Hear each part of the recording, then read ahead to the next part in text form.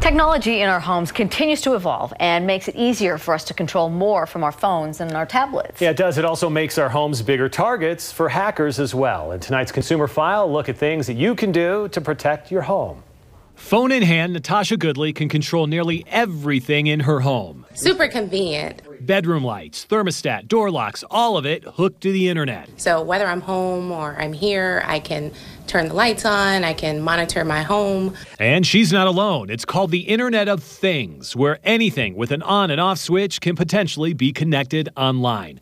A simple stroll through home furnishing stores proves the point here. You'll find internet-capable appliances like this refrigerator. It has cameras to show you what is inside when you're not at home.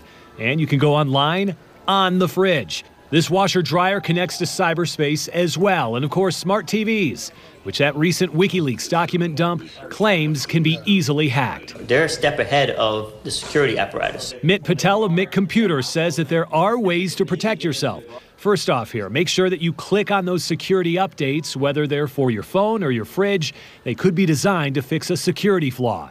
Also, think about hiring a professional to set up a home firewall or security barrier. You can have personal firewalls, maybe corporate level or enterprise level security may be the norm for individuals because so much of your devices are going to be connected to the internet. Natasha tries to stay on guard, but knows hackers could strike anywhere. A little creepy.